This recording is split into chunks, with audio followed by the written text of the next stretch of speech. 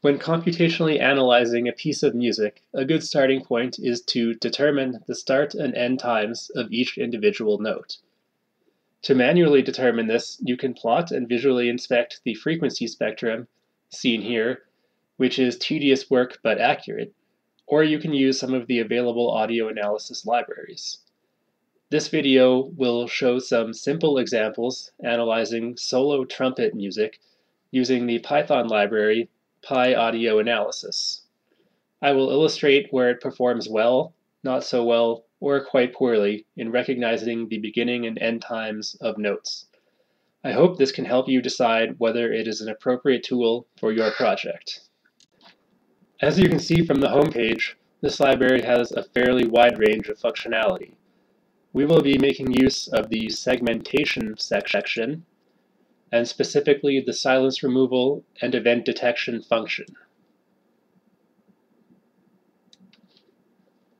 This function makes use of a probabilistic machine learning technique to identify what it calls audio events. The important parameters of this function are the smooth window and the weight. For very dense audio files such as music, it is recommended to use a smaller smooth window and a larger weight.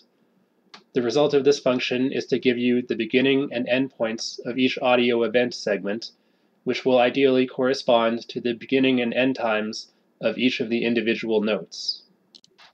Let's start with an example where pyAudioAnalysis performs very well. We will examine this recording of a trumpet playing the same note 8 times. I will also use this very simple Python code using the pyAudioAnalysis function that I just discussed to print out the segment times. Let's go ahead and run this code on our sound file and see what happens.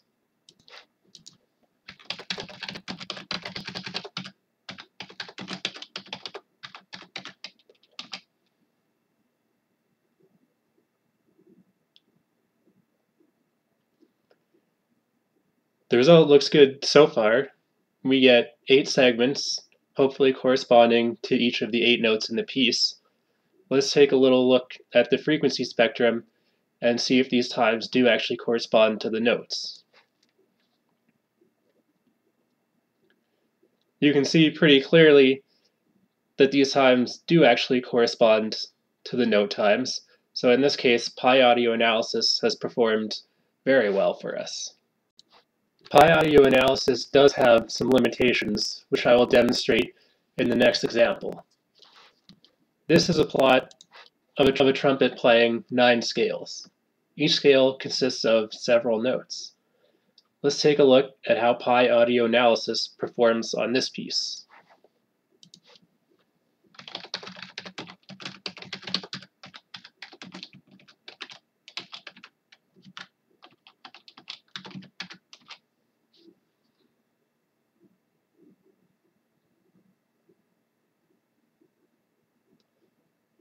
The result seems a little strange because we get 10 segments, but the piece had many more notes than that.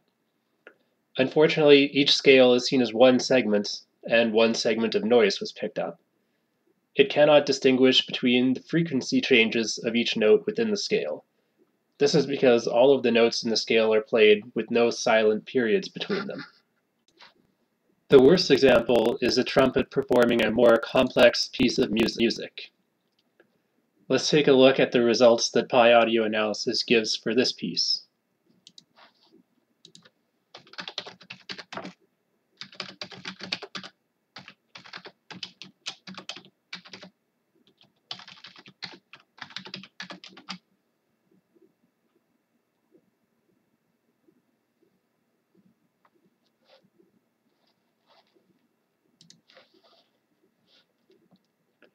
First, you can notice that there is nothing picked up between 6.5 and 7.4 seconds, even though there is clearly a continuous note being played. Similarly, nothing is picked up from 35.84 seconds to 37.66 seconds, even though notes are clearly being played in this interval. In this case, there are just too many inaccuracies to mention, and the results are not useful. Ultimately, whether audio analysis libraries are suited for your needs can vary depending on the composition of the piece that you are studying. Hopefully this video has helped you determine whether pyAudioAnalysis is suited for your purpose and has made you aware of some of its limitations. Thanks for watching, and you can subscribe for more videos.